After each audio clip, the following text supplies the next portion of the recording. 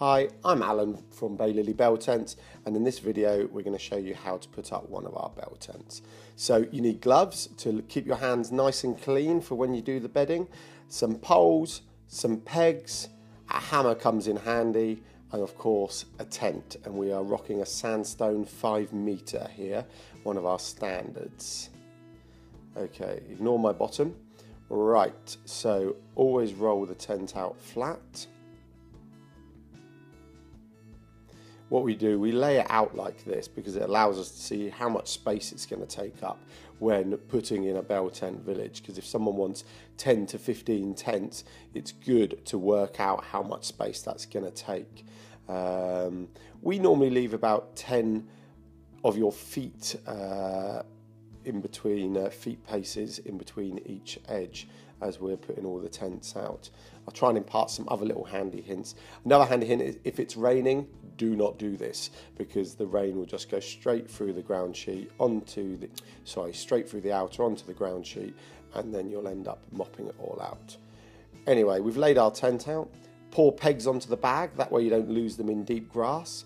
You take 6 pegs for the first bit. And we're going to put 6 pegs in before we put the poles in. So you always do the pegs either side of the door first. So peg 1 there, and that allows you to help line it up off of any other tents you want to put in the row as well. So we do them, and then what we do, there's 4 windows on a bell tent, and then you do the peg after the first window. You give it a gentle yank out. That looks really hard, but I wasn't actually yanking it that hard. But you can see how far it's come out. And then you do the peg the other side after the window, and you give it a gentle tug out. And this is the way we've worked out, gives you the smoothest, flattest ground sheet inside. So then the next peg goes in after the next window round, and then the last peg goes in there. And then what we've done is we've gone across, and that allows a smooth pulling it tight, so there should be no ridges inside when it's done. Then poles, I always pour the poles inside the tent door. That way they don't get wet and muddy and grassy when you put them in, because when that dries, all that mud and grass is just going to fall in the tent and be something else for us all to clean out.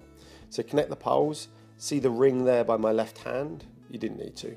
That goes up in case anything needs to be hung off. We don't currently hang anything off of them. Taking my shoes off, because once again keeping it clean inside means less cleaning inside.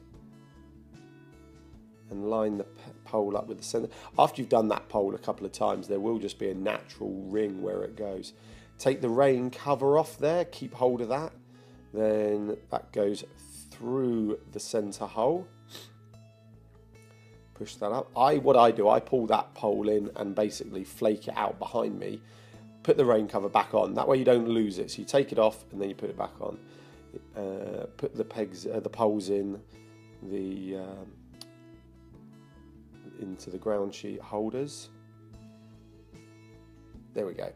So you put them in there and you tie like a shoelace bow around, and you do that at all 3 points, so on each of the bottom of the poles, left and right, and then at the top where the rain cowl goes. That's to stop if there's any adverse weather, them blowing out, and yes, it gets hot inside the tent. Next, now I've got my gloves off, I do all the stuff I don't want to have gloves on for, so now I go and untie all the guys, but pop this one in first. You noticed I also zipped the door up. So zip the door up, because when we do the guys, start pegging the guy lines out, it allows us to ensure it's not pulled too tight. Because if it's pulled too tight, that's when the stitching starts to go around the mesh doors. So now I undo all the guy lines because my gloves are still off.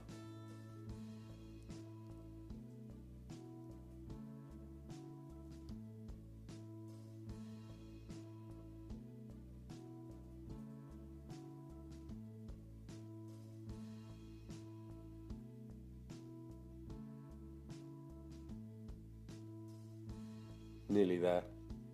I think one was a bit tricky.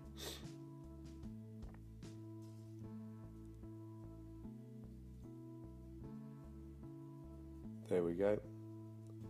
We hang them in little slip knots, therefore it's in theory easier to undo, but a couple were just a bit tricky here. There we go. My gloves back on because I'm going to handle dirty pegs. And as I say, I like to keep my hands clean. So get the rest of the ground sheet pegs.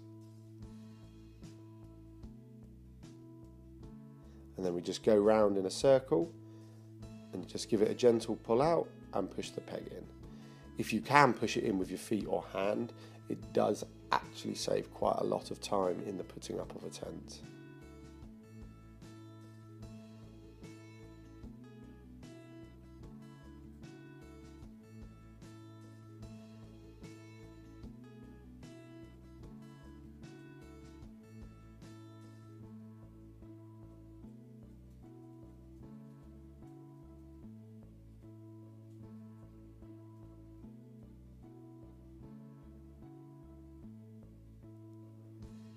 And you can never forget the one in the front of the door. Otherwise, what you'll find is the ground sheet will flap up and people will trip over it and everything. This peg also needs to be banged in flat. It needs to be totally into the ground. Sometimes if I'm struggling to get a peg in just to ground's a bit hard or something like that, if you put your hand round the peg and bang it in, it just supports the peg. Sorry, those two orange pegs, they're rock pegs. We keep a pair in each peg bag to be used for bunting. And now I've got the guy line pegs. I place these in as I go round because I find putting them in with the guy ropes plus carrying them a bit of a faff. So once again, I don't like doing this when the grass is long, but the benefit of having the ground sheet out is I can just drop the guy line peg by the eyelet that I've already put in, so I know where it will be. So pull the metal slider down about a third, pop the peg through, ensuring the metal slider's upright, facing up, and then pop it in. I always do the first two guy lines either side of the door first, because with the door zipped up it allows to help just frame it and get them in the right angle. You'll notice if they're not in the right angle because you'll see creases in the flange material overlapping.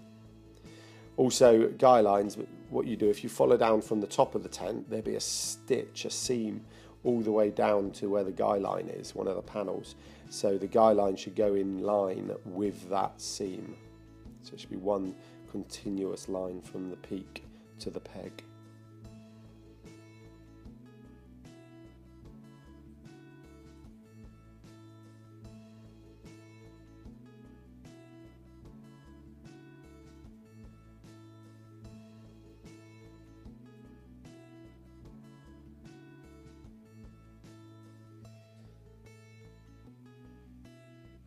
So I find this works really quickly for me, and this ground's not the softest, so if you have a very soft ground, not too soft that the pegs come out, but very soft, you can be putting tents up in 8 minutes, something like that. But even this one was 10 or 11 minutes real time, which is not bad. So there we go, I was just following the stitching down, the seam down. So that's it, that's all the guy lines in. So then we're just going to give them all a bit of a tug. The front three, that main one and the one either side of the door, don't pull too tight. Actually, the one on the right, I've just eased up because it was a bit tight. But you're making sure the metal slider is the right way up, as you see here. The other thing, put the guy line in the crook of the peg, because A, when you bang the peg in, it stops the guy line getting muddy, because otherwise if you bury it, it gets muddy. And B, it stops it getting stuck in the mud, so when you bang the peg in. And then obviously making sure the writing on the slider is facing up. And just give them, not too tight, you're not yanking it, just making sure they're nice and firm. The guy lines should twang. Then just pop round, if you haven't already done so, you can just pop round and make sure you bang some pegs in.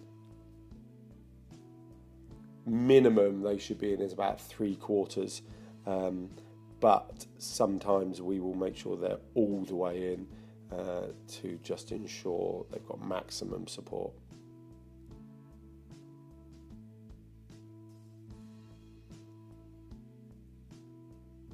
Just a few pegs I noticed as I was going round.